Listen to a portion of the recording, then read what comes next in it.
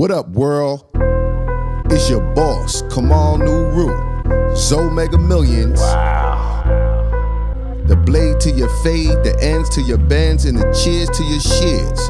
You are now watching Barber World TV, the podcast. You are now tuned in to Barber World TV. I am your host, Kamal Nuru, a.k.a. Zoe Mega Millions, now International Zoe. Oh. I'm with my brother, Kenny Warren, K-Dub, professionally known as the Averageblackman. What's good, brother? Hey, man, it's good to be here, man. This is beautiful to see. I mean, and actually, it just worked out for this to land on. You know, I moved here June 2nd, 2004. Wow. So it's been 15 years. Damn. And, you know, you gave me my first job out here in New York City and gave me an opportunity to showcase my skills, man. And, you know, it just turned into a beautiful thing over there on the east side of Harlem. No doubt. Let's talk about where you from. Well, I'm from Portland, Oregon. It's people know about it a little bit, but it's probably one of the whitest cities in the country. It's 2% black. And but then for me to come to Harlem and be able to just, you know, fall right into it is beautiful too. But you know, when I went to college, my boys in college was from Watts, so I always like been around. Like we had a hood in Portland. Right. Was that like all the black people in Portland centralized in a certain neighborhood? Yep. Everybody was in Northeast Portland mostly, and then it would have some black folks out in the North, but it was mostly, they gentrified that. So when I go home, I don't even, you know, it's a couple corner stores that's still, you know, there with the wings and all that, but you don't be seeing too many black folks. You see a lot of, it looked like Williamsburg. Wow. Yeah. So maybe y'all 1% now. It's probably that, because a lot of black folks moved down south to Atlanta and all that. You know, Right. people try to, you know, get some blackness in their life, man, because you grow up, man. But I tell you what, it make you be able to fight the power. You know what I'm saying? Like, I really take every day that we know we can't win no race war, but every little battle, I'm just gonna try to become victorious. It's just me. People be like, why are you worried about every little battle? Because you not. Right. And are most of the black population in Portland from the South? Yeah, everybody migrated up there like in the 50s and was it 40s an and opportunity? 50s. Yeah, Esco is this it's a steel mill up there. Okay. So a lot of Warrens went up there from Texas. And so that's what happened. A lot of Warrens, they was all in this one part of town called Vanport. That's where actually where the Trailblazers play right now. Okay. So they keep moving. It's plans. It's 30-year plans where they move black people out to different areas when they find out that it's not a good land. Like they finna start. You see what's Harlem? Yeah. They seen what happened with Hurricane Sandy. All them people was underwater downtown. They like, oh, Harlem is the Holy Grail land. That's we didn't have nothing happen up here. Man, I had a hurricane party that night, man. Okay, so you're in Portland. What school did you go to, and how did you get into barbering? Okay, so I went to Benson High School, same high school as AC Green, played ball and all that, state champion basketball. But then when I graduated college, I went overseas, and then I went to barber school. Well, you skipped over. Tell us about your ball career, because you was a baller before barber. Yeah, so let's talk about your ball career. Well, the barber and the ball career kind of was together, because I started cutting hair when I was a freshman in high school, and I was cutting everybody on the hoop team, you know, and then I just expanded to more, and you know, like I said, in high school, state championship at Benson High School, then I went to Cal State Bakersfield, and we went to 4 Final Fours and won 2 national titles, and we was 33-0 my junior year. I was All-American. I was the all-time leading scorer when I moved to New York.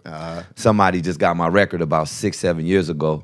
You used to say, Google me, fam. All the time, because they want to talk sports. But I was playing a little ball with y'all when I first got here. I don't play nothing now, man. I kept getting hurt. I was like, man, be having to walk around the city with a cracked rib for a month. Right. I can't, nah. He's definitely a baller, though. Yeah. He ain't fronting. And then I went overseas to Sweden.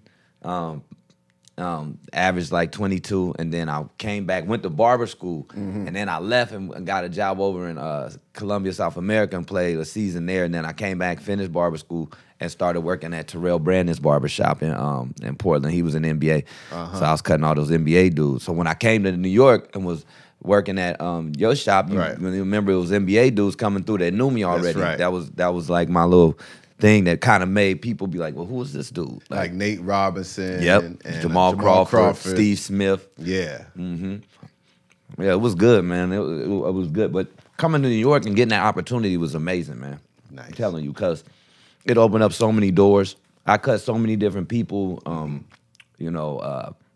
Stoudemire, Mario, Jim Jones, more NBA. I mean, and Dominican Sue is from Portland, and that was. But he came through the barbershop. But that's all part of like, look at what's happening here, man. This is it's a movement. And we met you through your very good friend, Mitch Jackson. We're going to have him on the show, too. Author, writer, Got to have him on the show. Yeah, man. He's a... Thank you, Mitch. Yeah, he's an inspiration, man. He's all my friends is doing well. You know what I mean? Mitch got the book out. Survival Math is doing well. You know, he's doing a book tour, and he teaching. And he even got opportunity to make a move to another city with a tenured job, which is like a job for life and you're making upwards in six figures. It's a beautiful thing to have that kind of to come from in jail for selling dope to finishing school, becoming a teacher and a writer, and then now look at this. This is his second or third book. This is like his third book, right? And man, it's dope because it keeps me inspired, right? Right. It's good to know people doing good things because you want to stay on the same path too, right? Plus, it can happen. It can definitely happen. Definitely. So, you cutting hair in New York City. Tell me, like, what is the differences when you got here and you started cutting hair? What did you learn, and so on and so forth, on the barber side? All right, so when I got out here, I saw that people could really use the blade. Like I wasn't really using the blade on the West Coast. Really, like I was doing it, but I wasn't even doing it right. You know what I mean? Like I seen people that was like, it was just meticulous, and it was, and then y'all was doing those blowouts.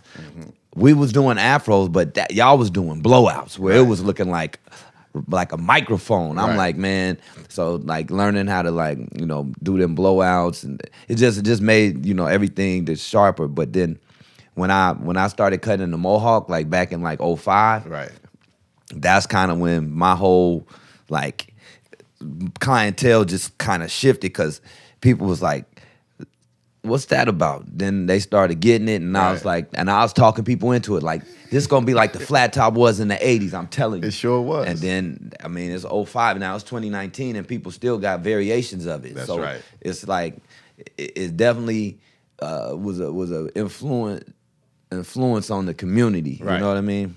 And one thing you brought with you was your shear game, because I guess being in Portland, you had a lot of straight hair. You had that texture, and you was a proficient with the shears and the shears over fingers and stuff like that when other guys weren't. Yeah, that was because when you go to barber school out there, they don't teach you how to cut no black hair. Right. They only teach you how to do scissor stuff and like women's styles and all that. So I was actually teaching the black haircuts on Saturdays there. They should have gave me a cut in my tuition.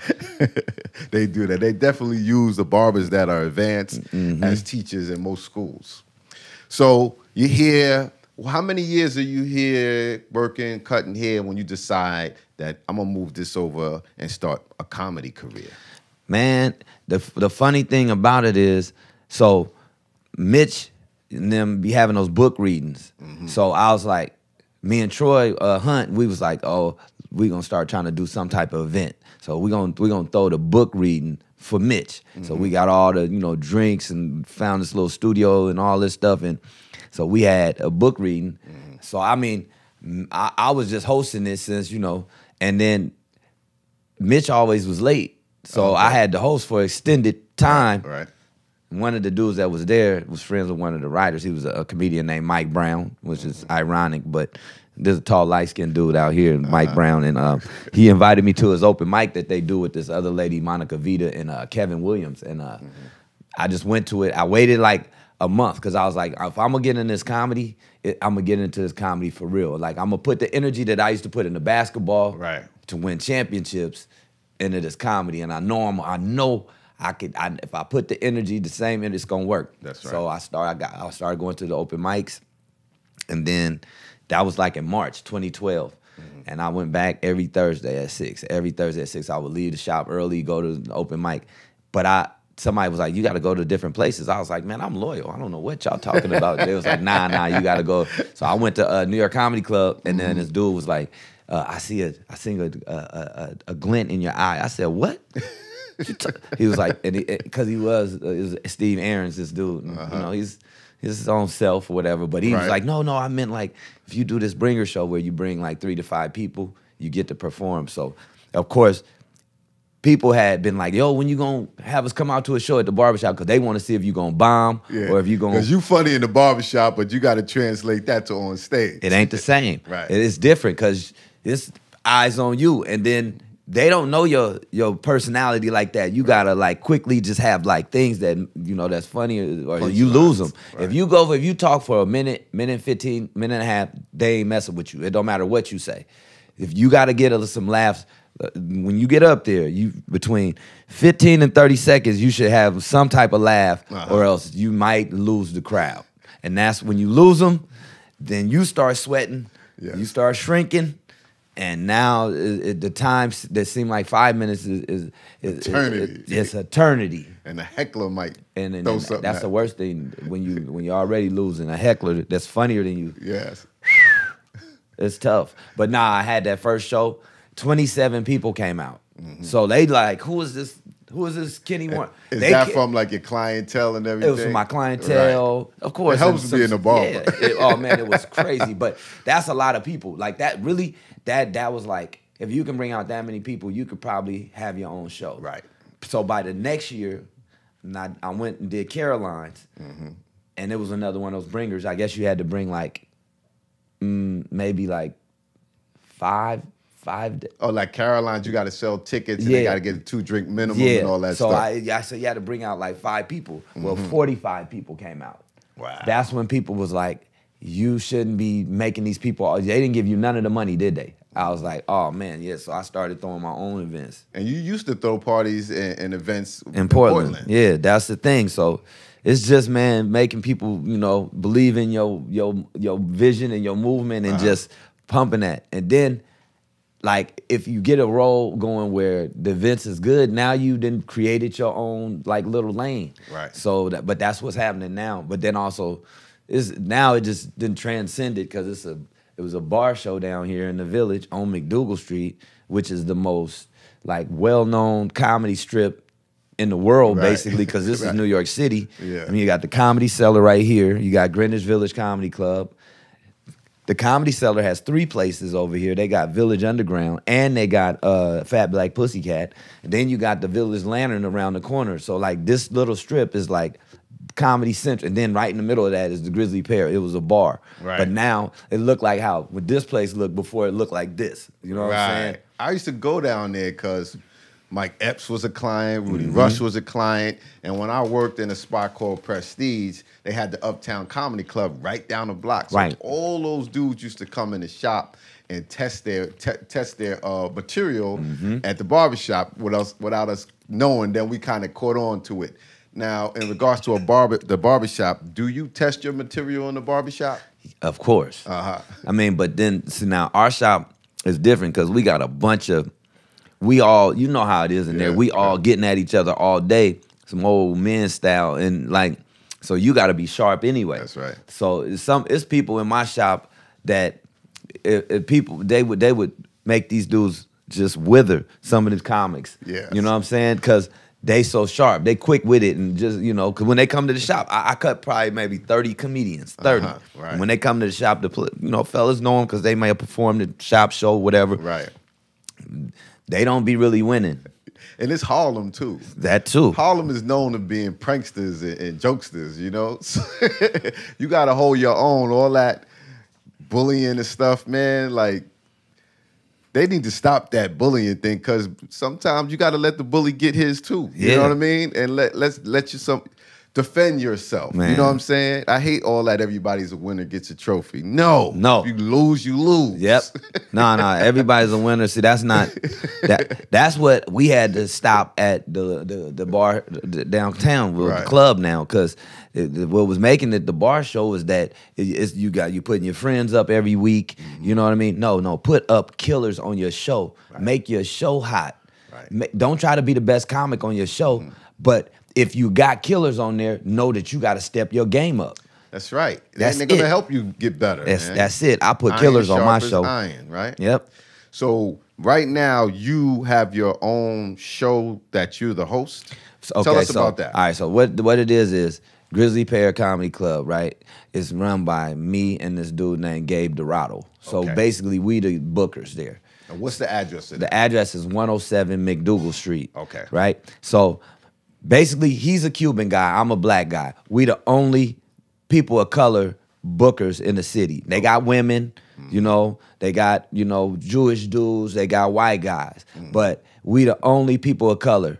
So you getting a different dynamic, like people. And then the other thing is that we are comics. So when we doing things, it's by the comics and for the comics. We not like old washed up people that didn't make it, and now we trying to make everybody jump through hoops. No, we trying to teach them, like, so I run 7 shows. I run a Wednesday at 8 and at 10.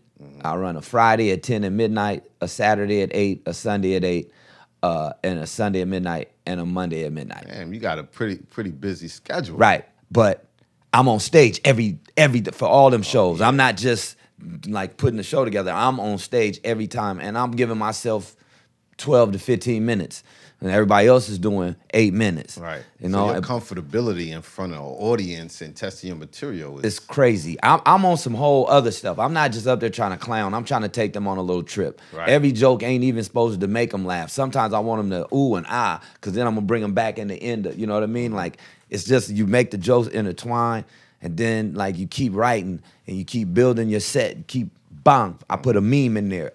Another meme over there goes with this joke. You know, this is a callback for that. It's a science. So, you know, I love to stay on stage. So, and then I do other clubs. Like, you know, I do West Side Comedy Club in Greenwich, and I've done the Cellar twice, and I do the Lantern a few times a month, and I do New York on independently produced shows, and so basically I do all the places, but our club is the hottest club right now. Like, the room is, we got all new, the owners bought into what we was doing. We got new surround sound. We got a God mic. We got like blue lights on the stage. We got the red light to get people off, just like any other club. We got posters that look like album covers with the comedians' social media on there. So when they killing, people can take a picture of that and follow them. Right. Then this made the owners and them go get the floors redone, go get new tables and chairs. Then they... you should get some stock in that. They got a kitchen now. I don't know why they still making me buy drinks. It's crazy. I'm like, yo, this is crazy. They all be telling us like, yo, you've tripled our revenue and all that. And you got to threaten them. Nah, I ain't even going to do it. I'm just going to let everything happen the way it's happening, because people know what the difference is. It's just love. Right. And then, so what we really did is we bought some tickets. The first thing we did, we bought some tickets. I took an app from my phone, made some tickets, and we got tickets made, and that made the shows have value rather than them out there saying free comedy show and all that. So you get a crowd in there, and as soon as you get a bad comic, 8 people walk out because they didn't pay. Right, so there's no value for the show. Right. So the first thing we did is bought tickets. That just changed everything. Right. So now, the tickets was $10 because we was just starting out. Now the tickets is $20. Wow. You know, every night of the week. And comics is getting paid now, and hosts is getting paid. And, you know, we got places right around the corner where I hosted, and they tried to give me $3. Well, no, they gave me $3. But the other dude whose show it was, he was like, here go 10, because I don't want you talking crazy. Because I'm like, yeah, they went and put the money in the bucket and everybody pulled out money, and they gave me $3 for hosting the show. I'm like, we pay people $30 during the week and $50 on the weekends. Right. Comics is worth something. Like, that comes from me being a comedian. Right. At least you can go get you a steak after the show or something. Right. So being a comedian, initially the groundwork is really tough. You're not getting paid. I mean, you make way more money in the barbershop. Way more. So your heart really has to be in it. You got to really be in it because you run around doing spots, and at first you probably not getting paid for those spots. Right. You know what I mean? You just glad to be on and to be able to put on social media that you was at New York Comedy Club and Stand Up New York, and then you went down to Caroline's, but then you didn't get paid for none of that. That's like Video Music Box. In the beginning, everyone was just happy to be chosen to be in the video. Right. You know, Classic Concepts didn't pay nobody in the beginning. We were just happy to be in the video. And then after a while, you want to start getting paid for being in the video. You know what I'm saying? Same thing, you happy to be on this platform. Yep. But after a while, you want to start getting paid. Yeah. Do you sit down and write your jokes, or you have a co-writer, or you write everything yourself? I write. I got people that I work with. If they say something funny, I tell them I'm writing that down and I'm using that. And they be like, go ahead, Dub. I got a chick out in Portland. She's like, she not even a comedian. She just be talking shit to me on social media. So she be in my inbox talking about, so I ask her about certain stuff and she'll give me some feedback and I'll be like, oh, I didn't even think about that. Okay, that's an angle. I mean, you know, you just get little feedback from people because sometimes they might just say one line that just make you like all right. Made so it a hot line. I made it a hot song. I've been closing out shows where I say I'm giving women a warning. If you go to a third world country and they put cement in your ass or your titties and you get sick, that's your ass fault.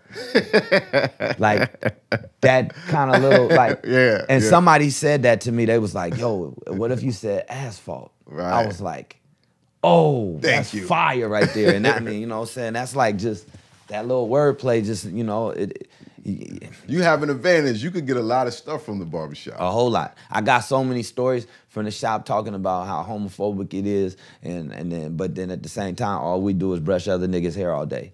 You know, like that kind of shit. Ain't nothing more intimate than holding another nigga's ear down and taking a razor and going around it. That's close. You all up in dude's face. Yeah, you know, all day. You know, and so this is so much. It's got the barbershop conversations, man. You know, it's crazy. The stuff that I bought a ladder at the shop. I bought a ladder. Right. So people was like, what you gonna do with a ladder? I'm like, nigga, do you got a ladder? Niggas like, nah. I'm like, exactly. I'm one of the only niggas in the hood with ladders. Like, that's different, you know? You can't, I got a ladder. Right. And then we ended up using the ladder to put the wires for the TVs to all be synced. Right. So don't ask me about why I got a ladder. Right. I'm giving back to the community. Yeah. So ultimately, what would you like to see happen in your career? Well, I wanna open a comedy club out here. I wanna open one in Portland.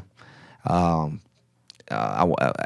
course, I'm gonna bring all my different aspects together. So you know, it'll be a place where I could do everything, like a metroplex. You know what I'm saying? Where the barbershop and, you know, the comedy club, bar, everything, boom.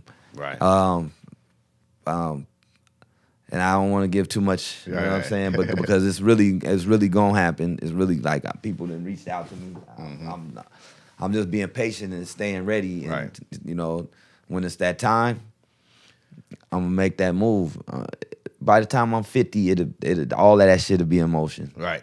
And you were working on some sketches where you had people in your chair and you was talking comics, cutting comics or something like that. Tell us about that. All right, so Comics Cutting Comics was basically like a visual podcast, you know. And when they come to the barbershop, comedians, we'd talk about sports, politics, religion, sex, everything that you're not supposed to talk about at work, but we can talk about at the barbershop. Correct. And so, you know, you get your...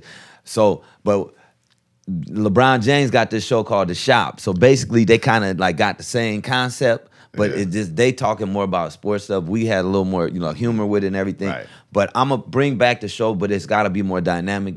Right. It's got to be more like variety show ish, because you know, just to have something that's more entertainment and less talk show.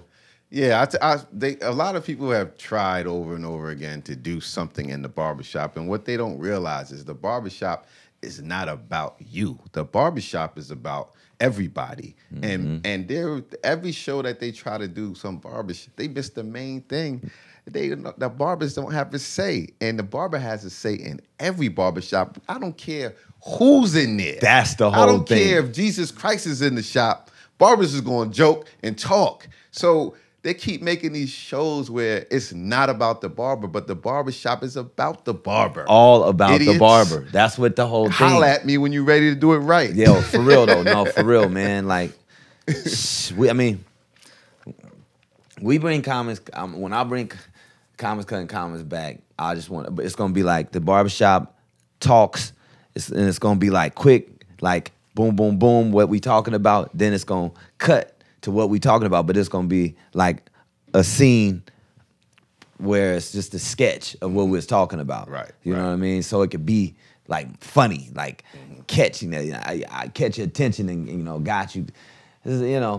You gotta, people's got short attention span, so you gotta kind of bounce around anyway more, like to keep them like, people, man, this social media and this damn phone, man, it didn't killed us, man. We forgot. I was just talking to this girl about how we scared of that. I'm gonna go over to this girl and just ask her, can I buy her a drink? Like, we don't do that no more. We'd rather swipe and then match with somebody.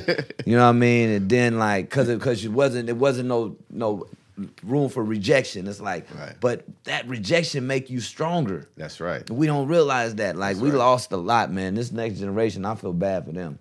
For sure, for sure.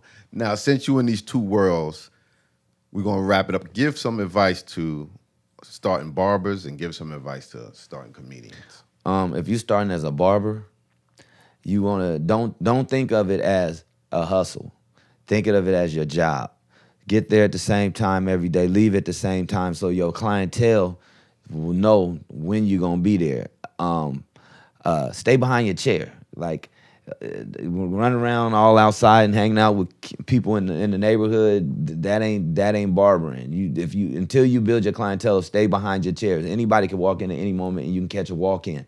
So you got to be diligent. And then in comedy, you gotta it's a whole like formula where you gotta be on social media. You want to let people know what you're doing. You want to stay on stage.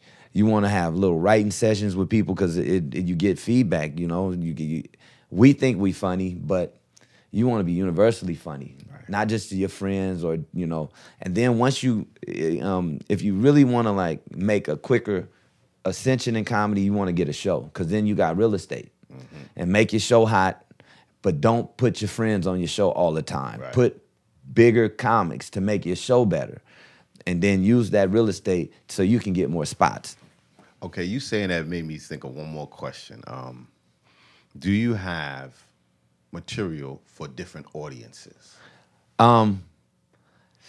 Well, it's just, and if you're doing the uptown or you're doing the downtown, if your majority of your audience is African American, Latinos, or your audience is majority Caucasian, is it the same material or do you have different material? I think it's the same material for me.